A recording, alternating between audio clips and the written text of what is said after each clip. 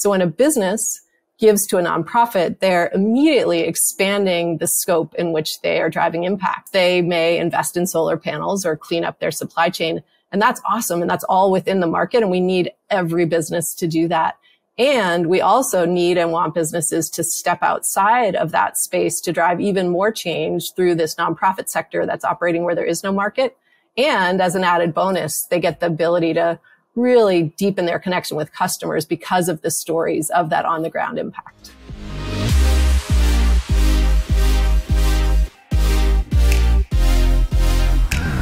What's up, everyone? I'm Chris Ronzio, founder and CEO of Trainual, and this is Organized Chaos. As always, we're taking a page from a different leader's playbook so you can put it in yours as you build your own. And you just heard from Kate Williams. This episode's all about the importance of philanthropic alignment with your customers. Now, Kate is the CEO of 1% for the Planet, which is a global movement that inspires action and commitment so that our planet and future generations thrive. Kate's led significant growth in this community's scale and impact, as well as some deep work on best practices for implementing these high-impact growth strategies, growing a network brand, and operating as a thriving workplace in an incredible team. So I loved this episode because, frankly, it's different from any episode we've ever done here on Organized Chaos, and it's talking about how we can use what we do for work to drive impact in the world. And so whether you are wanting to make an impact in the environment or some other cause that's near and dear to your heart, Kate walks us through their framework for how to pick a cause, for how to build it into your operational model, how to do it consistently over time, and how to get ROI from it so that you can actually market what you're doing and get more customers attracted to your business as a result. So enjoy this story from Kate Williams with 1% for the Planet and all of the giving and ideas that come with it. Hey everyone, and welcome back to Organized Chaos. I'm your host, Chris Ronzio, and today we're here with Kate Williams. Kate, welcome to the podcast. Thanks. I'm psyched to be here. Thanks for coming on. So before we get into everything amazing that you do in your organization, I want to start with a little background question, because a lot of people get into a career that just they're not really passionate about. And it seems like you've gotten yourself into an organization and a career that really aligns with your passions. And maybe it started from a young age. So I'm curious, how did you realize you had a passion for the outdoors? And what did you do to kind of intersect with that? Well, I was kind of fortunate. I did have an aha moment, which I know sounds cliche, but I actually did. I was on a backpacking trip when I was 18 in the big mountains in Wyoming, and went through some sort of challenges, including snow, missed re-ration for food, broken leg, all that kind of, exciting stuff, which for many people would be like, well, that sounds like a horrible trip. And it was super hard work. And I was like called on to do more than I thought I could. But in the end, I remember watching the helicopter sort of taking our injured instructor away and having this, like, I was exhausted. I was tired. I was hungry. My feet were wet. And I was just like, I love this. This is what I want to do. And I didn't know exactly what I meant by this, but it was like a combination of being in this incredible, beautiful, wild place and being called on to do more than I thought I could do, and doing that with a group of people. And so I really have been trying to figure out what this is for my whole career, in terms of both that environment and sort of leadership people space. So your instructor broke their leg and got carried away, and you had to just kind of fend for yourself, or did the helicopter take you as well?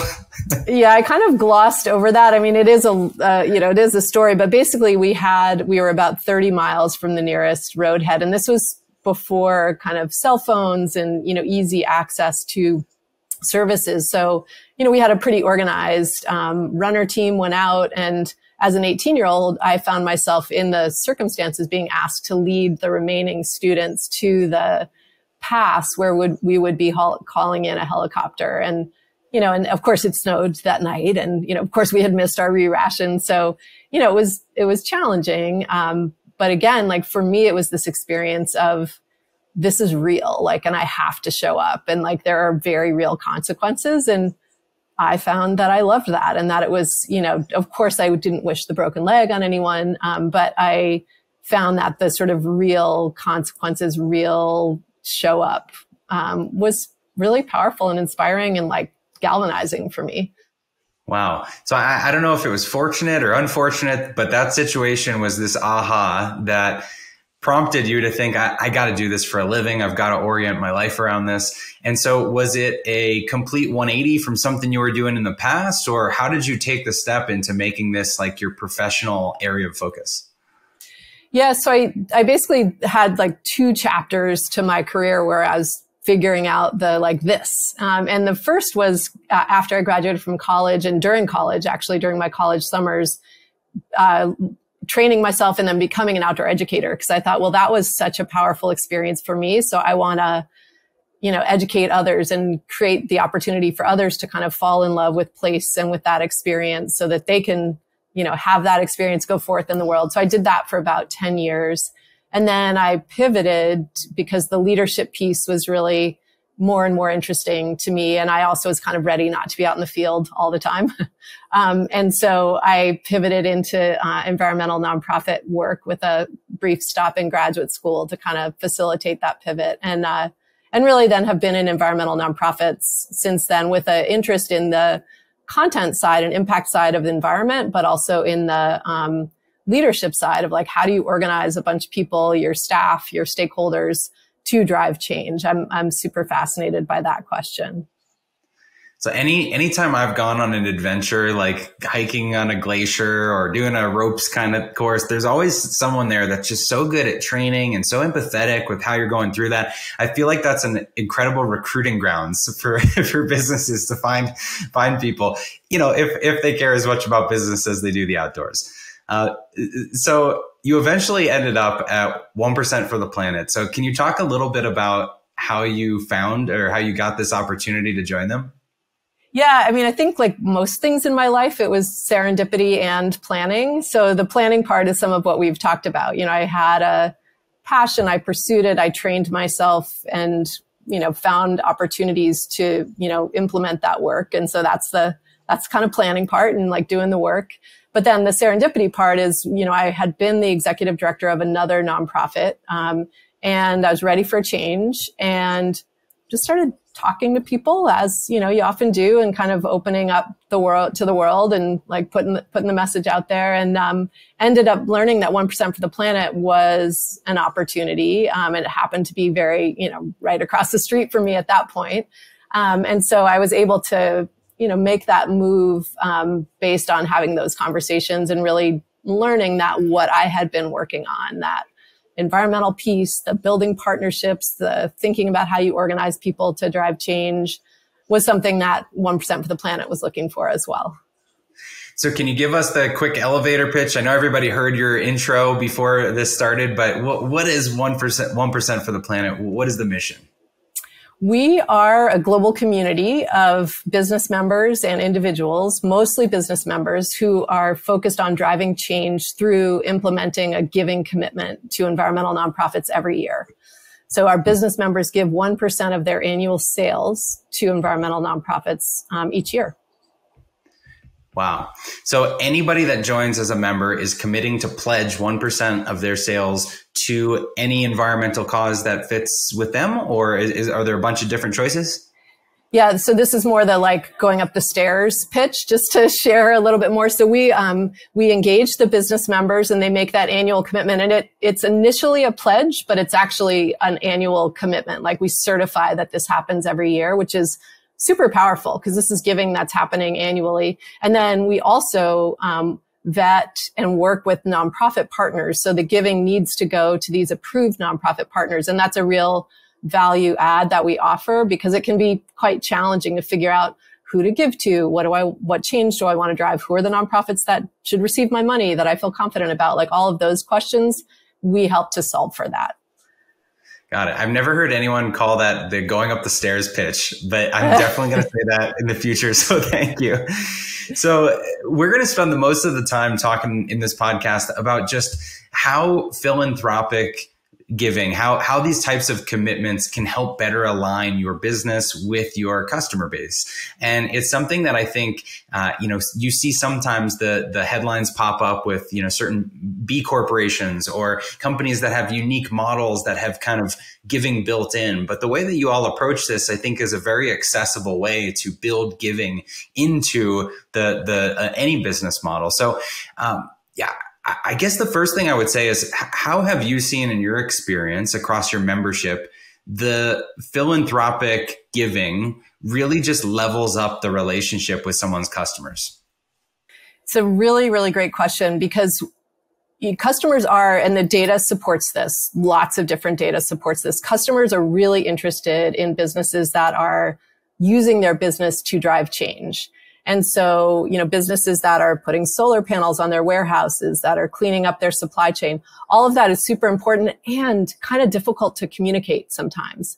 So what we have learned through our work with our business members over the last 20 years is that one of the really powerful points of giving is that it's a great bridge to communicate an environmental commitment to customers.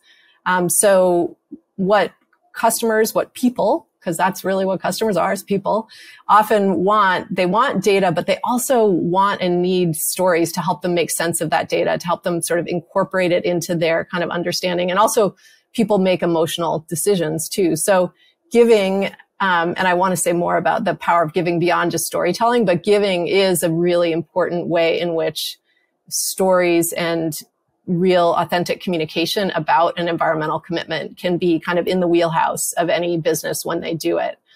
The other thing I do want to say about giving is it's not just a storytelling tool. It's a way that businesses can expand their scope of impact. And that's pretty fundamental to what we believe at 1% for the Planet. So, businesses operate in an environment where they're, sort of working within the market, which has a lot of space, but it's still, bounded. They're working within the market to do what they do, to create their product or their service, to generate a profit, to generate resources, to do business.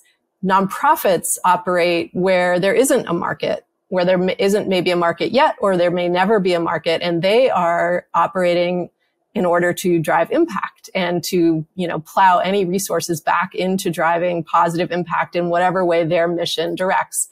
So when a business gives to a nonprofit, they're immediately expanding the scope in which they are driving impact. And so, within their business, they may invest in solar panels or clean up their supply chain. And that's awesome. And that's all within the market. And we need every business to do that. And we also need and want businesses to step outside of that space to drive even more change through this nonprofit sector that's operating where there is no market. And as an added bonus, they get the ability to really deepen their connection with customers because of the stories of that on the ground impact. Yeah, one of the things that we've been talking about, I guess, to use a sort of an analogy in our product, is when people put data into the product, we want to multiply the output of whatever they put in. So they give us a little bit and we seemingly multiply it to create more. And I think that's kind of what giving to a nonprofit from a business looks like, is you're multiplying impact by having this whole separate organization that's 100% focused on this other thing, create more than you could with those same resources. Am I saying that well? Yeah, absolutely. And I would just add too, that what you're doing too is, again, you're taking those resources in the sphere in which you can generate them and saying, we're going to expand our impact by putting them into this other sphere, other sector. I was going to say the other thing too, that we really believe, when you think about it this way, you kind of shift how you think about philanthropy. So a lot of times people hear philanthropy and they think of like galas or like kind of traditional, sometimes boring ways of approaching having some money left over at the end of the year, and kind of making that decision game time based on what you have in the bank. What we're saying is no, build it into your operating model, build it into your strategy, build it into your brand, and then really think of it differently, as not just a nice to have at the end of the year, but as something that's core to how you deliver a good product, good service, relate to your customers, build your whole strategy. And then it becomes, you can then talk about it like, okay, you pay your rent, you pay your employees, and you wouldn't think of not doing those things. You couldn't run a business if you didn't. And you pay for the impact that you are having, and you pay for creating a thriving future so that businesses and communities can continue to thrive. So it moves into the center of the operations of the business. Just part of the DNA, part of what we do. So how could a company decide what impact they want to make? I imagine that, when you've got businesses, especially established businesses, you've got a lot of different personalities and a lot of different people. So any tips on how to hone in on what impact we want to make as a business? Yeah, it's a really, really good question. And, definitely like put your finger on it. It's something that is challenging because I think a lot of times people think, oh, I wish I could give more. And then when they decide to, they realize, oh, it's really hard to figure out how to do it in a way that aligns with what I want to do. So that is one of the things that we work with our businesses on is we have, questions that we're able to ask about, do you want to give locally? Do you want the giving to be where your employees are based? Do you want the giving to be where your supply chain is operating? Do you want your, how closely do you want it aligned with your products? Like if you make, sandals, do you want it to be ocean focused as a really simple example? So, we have a lot of questions and experience kind of helping businesses to think through what is that storytelling that they want to leverage? What is that on the ground impact that is most aligned either with their heart? In some cases, it's a founder's like, this really matters to me. I happen to be doing this business, but this is the change I want to drive. More often there's a way in which it's really aligning with pillars of communication that the company has established. That makes sense. And I like those filters of, is it geography? Is it the type of work that we're doing? So that's a smart way to approach it. I think one of the things that I'm not sure if I'm going to ask this question in the right way, but when you make a commitment to give a percentage of profits or percentage of revenue, and it feels like this thing that you want to have some kind of ROI in the business, how do you decide between over promoting this or, you're doing it for the right reasons? I think what we try and communicate and what we believe is it's not either or. It doesn't need to be seen as kind of a trade-off. Am I doing this because it, is the right thing to do, or am I doing this because it's good for my business? And we believe that the more you can kind of conflate those two, the better you will really lean into integrating it into your business. So, for example, we talk openly about like, here are the ways, here's the data on what consumers are looking for. So here's why 1% for the planet can be a really good business decision to make this commitment. And we have, some great examples from business members who have said, yeah, it was like the best financial decision I made. And here's how I have grown. And others who say like, I totally did it just because it felt like the right thing to do. And I felt kind of guilty that I wasn't doing more. And it's cool that it's a positive part of my business. So it depends somewhat on who's doing it, but we really encourage people like, you don't have to choose. It can feel good and be the right thing, and it can be good for business. And that's the win-win, because that's how we keep doing things. It can also be a great way to attract employees that really care about that thing too, right? Because it's not just for your customers, it's great internal marketing. Like I remember working with a business that had this little internal ticker of how much they had donated to this certain cause. And as that went across the $1 million mark or the $2 million mark, it was something that was really celebrated internally. So it's definitely a recruiting advantage, I think, too. Absolutely. That's a really excellent point. It's recruiting advantage and, in this day and age, retention advantage. And, we have some really awesome examples from our network. There's one company in particular that comes to mind, and they do a really great thing, which is super simple, little twist, but it makes a big difference. They talk about their success, not in terms of their sales amount, but in terms of their giving amount, which is the same thing. It's just a percentage of the sales, but they just flip the narrative. And that makes a huge difference, because then what you're celebrating as a company in terms of your like KPIs is, here's the impact we drove through all the work that we did to generate those increased sales, which is super motivating. And sometimes just talking about the sales numbers may not have, again, sort of like that storytelling with consumers. It's similar. Just you have that motivation tied to driving change in the world. Yeah. And I've also seen some companies that put a little twist on it. And instead of talking about the dollars that they've donated or something like that, it's like, we've saved enough energy to power, 1 million light bulbs for a year or something. And it's this thing you can't even really comprehend. It just feels big. Yeah, I think that's a great point, because the other part of the work that we do is with our nonprofit partners. And one of the things we ask them is, what are the different ways that you can share the impact that you accomplish as a result of the funding that you receive? Because then, it can be really powerful to tell those stories about, people served or engaged or trees planted or, many different types of metrics, tons of carbon removed from the atmosphere, things like that. So I've got a tough question for you. And is this something every business should do? Are there exceptions of when maybe you're too early or you're not profitable or something like that, where you should focus on a sustainable business first? Or is this something everyone should be doing from the beginning? We think that everyone should do it. And here's why, of course, at one level, it's like, of course I would say that. But we really do believe that, because what we have seen, and this is, experience from the field, is that the pre-revenue startup companies that build it in, they build it in. And so it just becomes part of how you operate. So again, in the same way that you don't, you consider what you're going to pay as salaries, but you're going to pay your staff. It's not going to occur to you not to pay staff. And in the same way, when you build it in early, it begins to be inconceivable that you wouldn't add this give back that drives powerful impact to create the kind of future that we want to be part of. So, building it in when you start is awesome, even if you're still like getting to the point of generating revenue, or, coming in late. We have many companies join when they're, really well established and quite large. And it's like, okay, this is something we have to do. We're either a leader in our field, or we have the bandwidth now to think about this, or it's just like, we got to do this. So I think, we have companies that come to us through all different pathways and for all different reasons. And there's a lot of power in doing that. And again, really seeing how for all of us to create a thriving future for planet and people, which is our purpose. That's why 1% for the planet exists. We need for companies to, and consumers with them, to see the power of incorporating this way of thinking and acting into the DNA.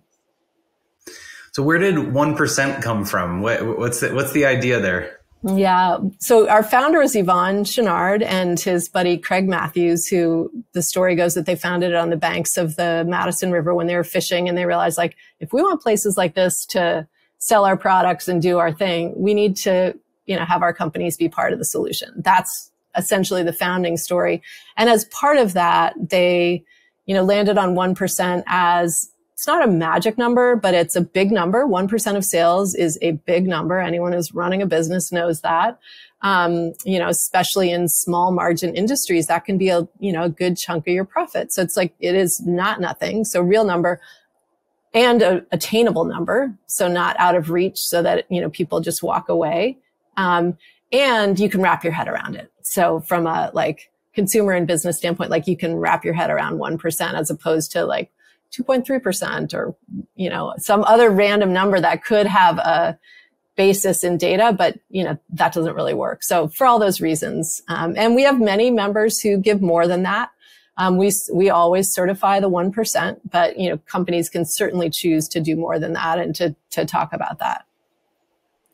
Yeah, it's definitely more marketable than 2.3%. Exactly. So we did something similar, but I gave 1% of the whole company's equity to fund youth entrepreneurship programs locally in the geography that we're in, and so it's just another way of giving back. But I really like the tangible nature of just 1% of your sales, and it's just something you certify every year. Absolutely. And I think part of that, it's a discipline too. And that's another reason, just back to your question around when should companies adopt it. A company that has this built in, it's an indicator of financial discipline in addition to all the impact that we're talking about. So, I also believe that it sends a really strong signal to potential investors and others that, we're thinking hard and planning hard and orienting ourselves to be able to build a business that thrives in the business sector, but also thrives in the impact sector. Yeah, no, I love that. Okay, so I'm curious. This is a tough I guess, market, a tough time that we're going through, and the environment. I keep seeing headlines about, this being such an important time to make some of these decisions. And so I can't not ask you about what do businesses need to know on why this is an important thing to invest in right now? Well, I mean, I think that, the headlines and the articles are pretty clear. So we have, a situation in which, climate change impacts and dynamics are accelerating. And so taking action now, a lot of people talk about taking action yesterday, but that's not super motivating. There's not a whole lot we can do about that. We're all about like positive urgency. So, taking action now is necessary. And part of what 1% for the planet represents is, again, we're not a pledge for future action. We're a pledge for doing work right now.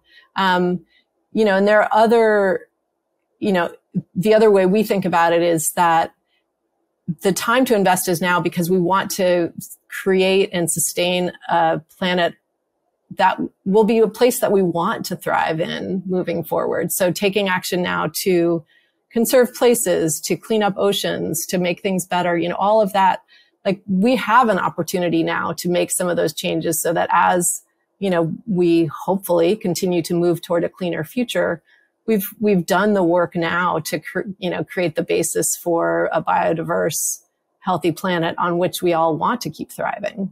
So I think there's a lot of good reasons for acting now, even if sometimes people are like, well, but what does this do? I think, I think about the, what's his name?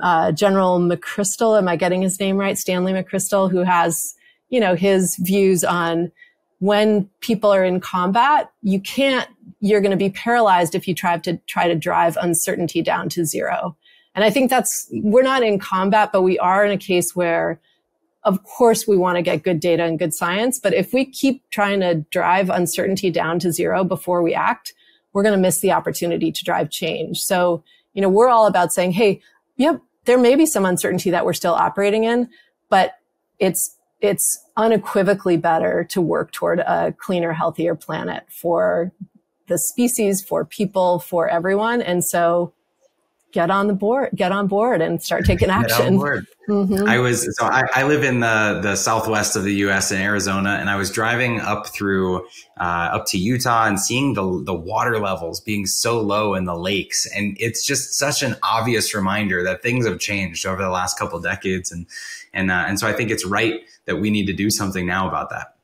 And it also, just from a human level, I think when we see things like that, and I think probably almost everyone listening can probably point to something, whether it's water levels, floods, fires, it's kind of apocalyptic experiences in some ways.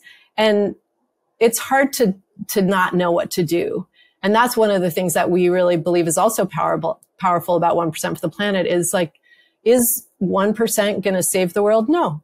But is 1% the way that we can say, hey, I'm going to do my 1%, you're going to do your 1%, I'm going to try and buy 1% products, I'm going to try and drive more impacts. And that's how we create a global movement. And so we do think about, the specific dollar impact that we're driving. That's what we measure, is the number of dollars we're getting out to environmental nonprofits, which, by the way, this year we're at about 60 million in certified giving. And that's an annual certification. So this is real numbers. We also think about the global awareness and movement, because that's the other thing we see is consumers who start to be aware of these products. They buy more, that drives more impact, and it always sparks other changes. And we see that within our business network too. There's almost not a single business that's just doing 1%. Once they get in the network, it's part of a journey. So they're doing their 1%, but they're also learning. There's a lot of positive peer pressure to, what's your packaging? How much plastic you got there? What's your, what does your supply chain look like? Hey, how did you solve for this? We see so much of that, like positive change. So, it's an inspiration for further action. So to the skeptics who are not wanting to give philanthropically, you mentioned at the beginning that there is even data that supports that customers buy more from companies that have this sort of mission. Any facts that you would share with anybody listening to get them over the edge? Sure. We love the skeptics. And I will, say, right up front that it's more correlation than causation. It's hard to, distill out what one factor drives. But we have a good example from one of our members, Finlandia Vodka. And they did an activation with their 1% commitment in a couple of markets. And this was they have, a bunch of different markets on the East Coast. And they were doing an activation with point of sale, really clear information about the fact that 1% of sales of their vodka was going back to oyster restoration projects to clean the bay. So this was in New York Harbor and the Chesapeake Bay that they were sort of activating around this. And they, had some great bar top examples so people could be eating raw oysters and drinking vodka and see this direct connection. In other markets where people were doing the same thing, eating raw oysters and drinking their vodka, they did not have this activation. It just so happens. And at the end of the year, in those markets where they were activating, they saw a 7% increase in sales. In the markets where they were not activating, they saw a 2% decrease. Again, correlation, not causation, but we did have this sort of market to market comparison, which, that's some good data. There it is. Kate has guaranteed 7% increase in sales. I'm just kidding. But I think it's obvious, when you can tell a story like that and make a connection, then when the consumer is faced with that choice and this one has a reason, you're going to pick the one with the reason instead of just the prettier label, I guess, and which would be maybe my default way of choosing a vodka. And yes, I agree. And the reason too, another word for reason or an equivalent word is purpose. And there is also good macro data on purpose-driven companies outperforming the general market.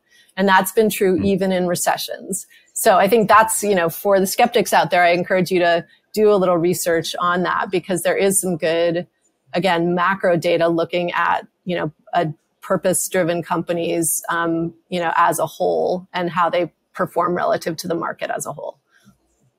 Yeah, that's great. Okay, so this marks, I think, the 20-year anniversary of 1% for the Planet. Is that right? Yes, it is. Yeah. Wow, 20 years. And so as you think back, from as long as you've been there or when it first started, do you feel like the mission is the same from the very beginning as it is today, or has it evolved? The mission is really has been very durable. It's pretty much the same. The world has changed a lot. So we just, in doing some research for ourselves, it's just let's remember what it was like in 2020 or in 2002.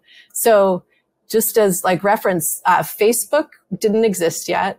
iPhone had not been launched yet.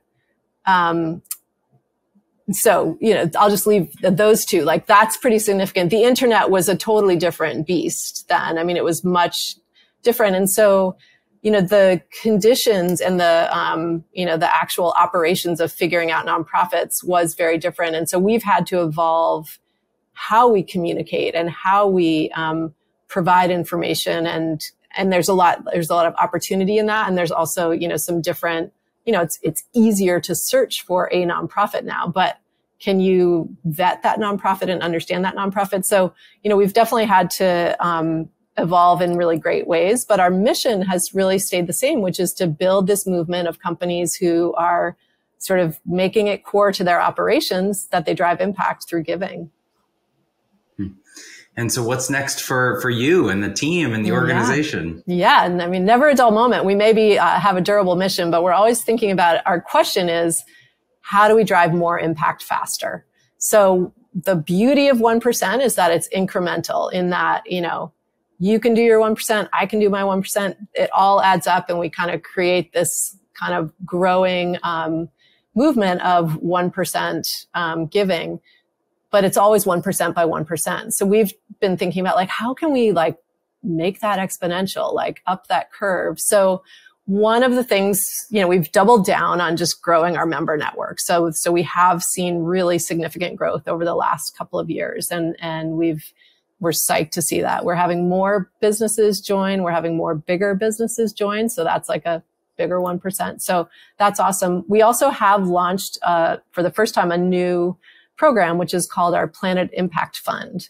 And it's in partnership with the National Philanthropic Trust and CapShift. And basically what it is it's a way that any donor, so member or non-member, can give to this fund. And it's comparable to a donor advised fund. For those of you who are familiar with that, if you're not, the way it works is you give to this fund. It's a charitable donation. When you make the donation, it drops into an investment pool, and those dollars are invested for impact. And that's where CapShift is our investment advisor and does that work. And then, so those dollars grow as they drive impact.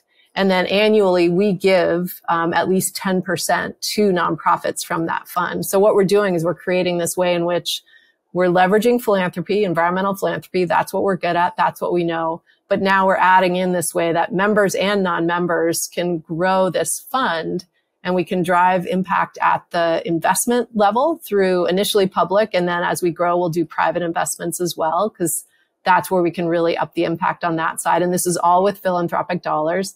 And then we will also give to nonprofits because we have a commitment to and a belief in the need for annual impact on the ground through nonprofits. So the Planet Impact Fund is a really exciting way that we think we can kind of accelerate and create that exponential curve in terms of impact and giving. Well, thank you for everything that you're doing. You know, whenever I talk to someone like you that's in this space, I just feel like, what am I doing with my life? And I think that particularly 1% for the planet is a nice bridge between what corporations are doing in their spaces to be able to still make an impact and know that we're making leaving behind a better planet than we inherited. So I appreciate all the work that you're doing. Any final lesson or takeaway that you want to make sure everyone listening leaves with? I guess I would say two things. One, just to your last point, I mean, I think the power of 1% is that wherever you're sitting, in whatever business you're in, and, you know, we need our businesses to provide a lot of the, you know, products and services that keep us going. So wherever you're sitting, though, you can be part of this movement. So to your point, you really can be driving impact no matter what your business is. And that's powerful. And then the other thing that I would just encourage people to do is to, you know, think through that. We really invite you to consider, how would you want to be involved? What is the 1% step you want to take? Because it's there for you, and we would love to talk to you. And where can people get in touch with you if they'd like to learn more? Super easy. 1percentfortheplanet.org, all spelled out. Personally, I'm on LinkedIn, so I invite people to connect with me there. I love talking to and connecting with people on LinkedIn. So just Kate Williams, 1% for the Planet, you'll find me. And we have a very simple join form on our website. If you'll see it at the top of the page, and you can click through and take action immediately, and, you know, get into conversation with my awesome team about how to become a member. Amazing. Well, thank you so much. Kate Williams, everyone. It's such a cool cause, such a great concept, so approachable for businesses that want to make an impact with whatever you're doing. And like Kate said, anything, whatever industry that you're in, customers do want to make a difference, and our businesses are one of the ways that they can make a difference. Shopping with a business that they know has some environmental impact or other impact is one of the ways that customers can spend their dollars and can direct their dollars toward the things that they care about. So if you're looking to stand out, if you want to add some incentive for customers to purchase with you, this is one way to do it. I encourage you to go over to 1% for the Planet, learn more, and definitely do something, because whether it's this or some other cause, now is the time to act. So Kate, thank you again so much for being here. Thank you. I appreciate it. Hey, thanks for listening to Organized Chaos. If you like this episode, be sure to subscribe, leave a review, or share it with anyone in your network that you think could benefit from this information. For episode show notes, podcast recaps, and tons of other small business news and inspiration, check out the manual. That's trainual.com/manual.